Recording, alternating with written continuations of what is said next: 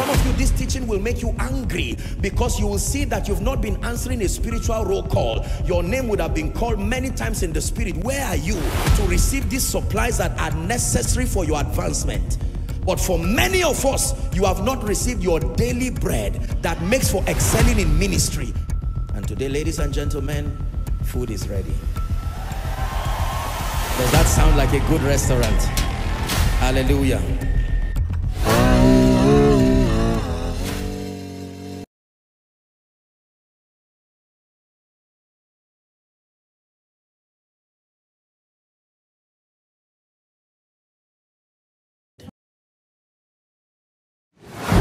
To share with you on the mystery of sufficiency, our daily bread.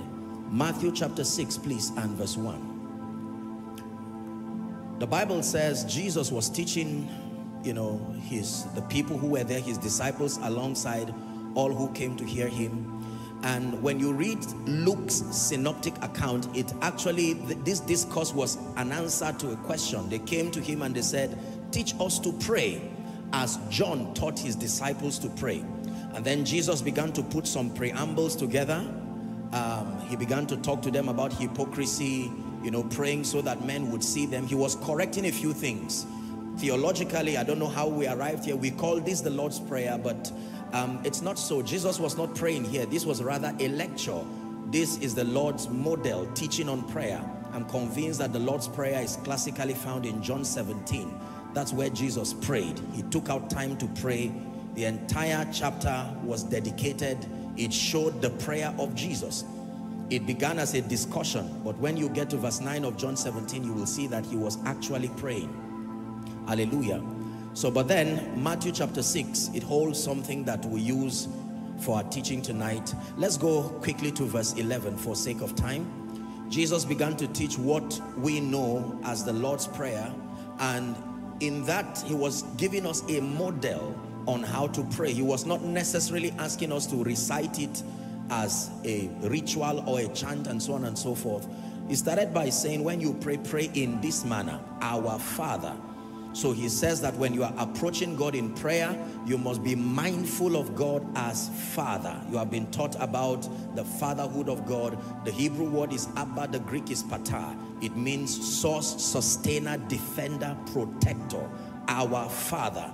When you approach God, approach him with the consciousness that even though he is God Almighty, but prayer is a family affair. Are we together now? Number 2, he says, which art in heaven. That means faith will be required every time you pray, because he resides in a dimension that is not earthly. So which art in heaven is a revelation to you that even though you are seated with Christ in experience, you are here on earth, but you are communicating with a God who resides in a dimension that is not earthly. So faith will be required. Number 3, hallowed be your name. That means you approach God with the spirit of reverence. In as much as he is Father, he is also God Almighty, and so that you approach him with the spirit of reverence. And then verse 10 says, thy kingdom come. That means your ultimate desire in the place of prayer should be the arrival and the manifestation of his kingdom. Are we together? Do you know what he's teaching here? I'm just digressing to put things in perspective. He's saying every other prayer request you are going to have is because of the absence of the manifestation of the kingdom.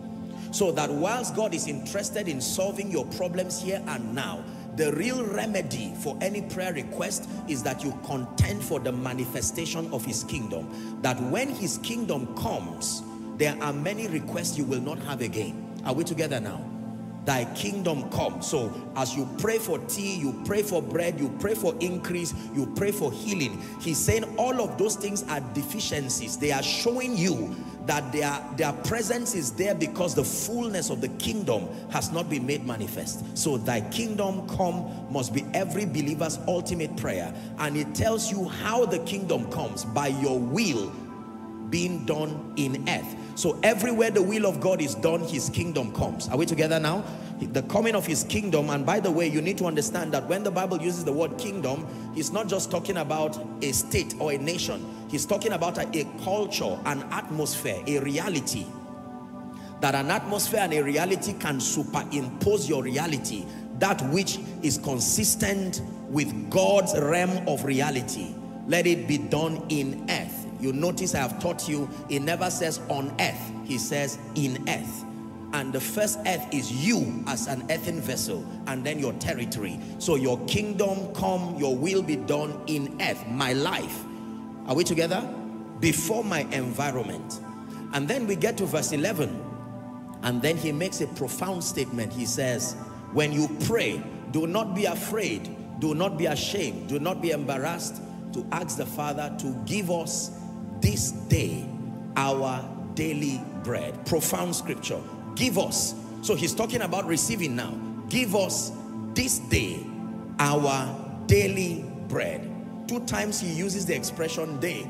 Give us this day, not next week. Give us this day our daily bread. Let me help you understand what daily bread here means. Daily bread here does not necessarily mean bread literally. Now you understand that the Bible has a very rich capture of similes and metaphors. The reason for this is, one, it is a way that God communicates to men, but number two, this has also been helpful because of the various transitions in languages and cultures. So many times Jesus would use similes and metaphors to communicate kingdom realities, not just parables. Are we together? So it's important that you are able to discern that some of the words you see expressed in scripture, they are not literal as they should be taken. Generally, when you study systematic theology, one of the things you learn is the principle of biblical interpretation. That means there are rules that govern interpreting scripture. Number one, for instance, is called the law of first mention. That every time you study a scripture, a thought line, you have to go to where it was first mentioned, and then that becomes the thought line that you use in interpreting that scripture everywhere it is found. Are we together? And then number two is called the law of emphasis. When the Bible stresses on certain thoughts, then it's important for you to also place a lot of seriousness on it. These are some of the principles that govern interpreting scripture. And generally, the way to interpret scripture is, number one, literal interpretation. Just a little crash course on theology. Literal interpretation. The first way to interpret scripture is not prophetic interpretation, is to address it literally. Now, if it does not make spiritual sense by addressing it literally, then you are going to have to deal with it within the context or relate it, comparing scripture with scripture to bring perspective to it. And if it still does not make sense, then you will have to buy into the lens of the Spirit to give it a prophetic interpretation. Are we learning now? So when Jesus says, give us this day, back to our scripture please, our daily bread, it is not out of place when you think of bread literally, but then the idea here is not that of a loaf of bread. The idea here is sufficiency. So bread is used there to represent sufficiency. Everything that can give you life, everything that can put you at a vantage position to actualize destiny is called bread. You get the idea? So when the Bible says man shall not live by bread alone, in that case, as Jesus was speaking, it means literal bread, food. Are we together now? You see the difference between that bread and this bread. That bread, he literally was talking about eating physically, because he was contrasting it with the word of God too. Who is learning so far? Right? So he says, give us this day our daily bread. 2 Corinthians chapter 3 and verse 5. Paul was mentoring the church in Corinth, and he made a very profound admission. He says, not that we are sufficient of ourselves to think anything as of ourselves. He says, but our sufficiency. That means we have sufficiency of ourselves to Corinth.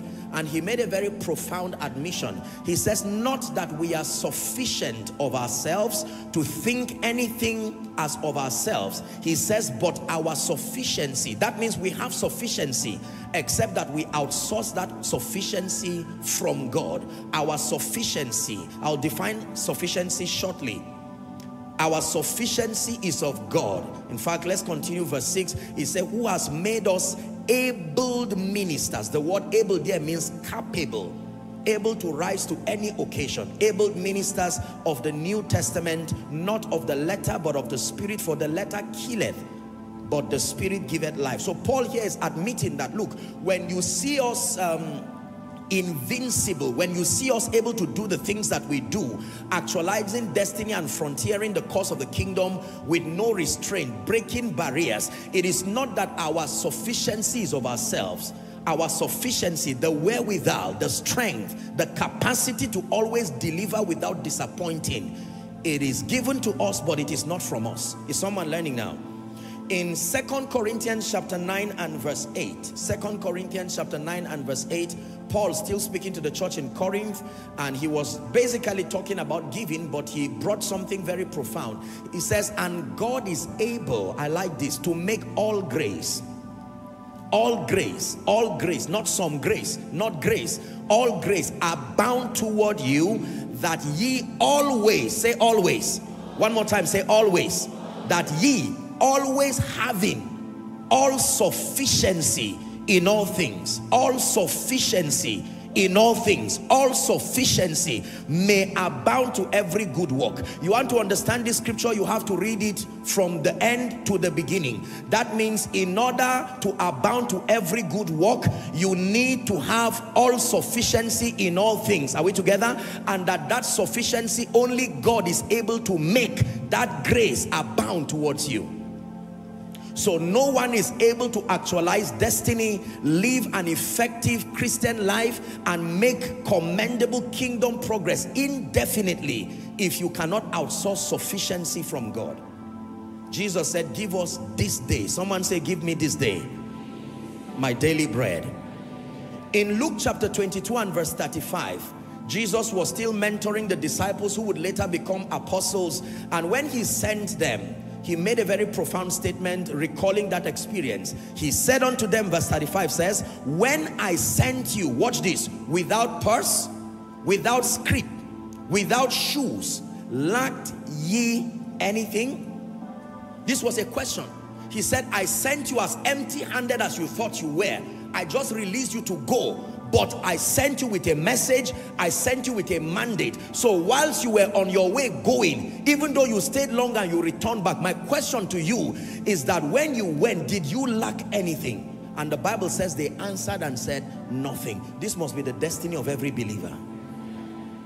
That you can stand by the mercy of God and say, in ministry, in business, in life, I have encountered my daily bread. There is an allocation for me by the mercy of God as proof of his fatherhood, that if he's mindful of the fact that I am on earth and that I am part of his program, then it means there is a system of supply called my daily bread. Whether you understand the dynamics of accessing it or not, like you'll be learning, is a different thing altogether. Some of you, this teaching will make you angry because you will see that you've not been answering a spiritual roll call. Your name would have been called many times in the spirit. Where are you to receive these supplies that are necessary for your advancement?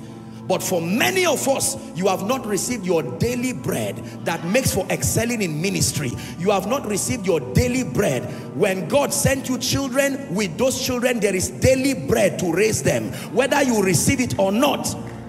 When God anoints you into an office, there is daily bread. We do this in politics, we do this in government. When we call on civil servants and public servants, together with the employment letter and the, what they call it now, the appointment, there are benefits and privileges. Are we together? Sometimes you need legislative aids, and oh dear, we have our dear people here who have a number of them, and they will tell you they have a number of them based on the gravity of the function. Give us this day our daily bread. There is a daily bread allocated for every believer in Christ. My assignment tonight is to show you the dynamics of accessing the bread for the journey, that you will be so sufficient, not in yourself, always rising to the occasion, never disappointed. If God calls you to be a teacher of the word, there is a daily bread that keeps the spirit of revelation ever fresh upon you. God cannot give you that kind of mandate without an allocation of grace.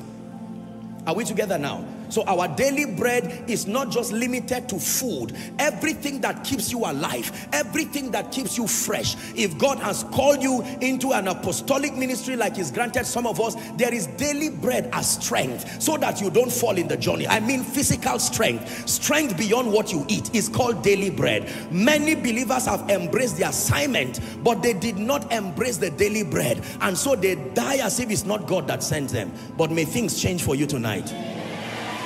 There are many parents who do not know how to ask for the daily bread for their children. Lord, you gave me children. These children came from you. It means there is a system of sufficiency to be able to raise these children. You gave me this company. There is daily bread as a consistent flow of wisdom that can help me drive this business. Give us this day, he said, that when you pray, do not forget to ask, and that the allocation is daily, not monthly, not weekly, not yearly, not per service, not Sunday after service or Sunday after Sunday. Give us this day our daily bread. Is someone learning? When I sent you without purses, without script, did you lack anything? And they said nothing. 2 Peter chapter 1, please, 3 and 4. Now Apostle Peter is teaching us something very profound. He says, according as his divine power hath given unto us how many things?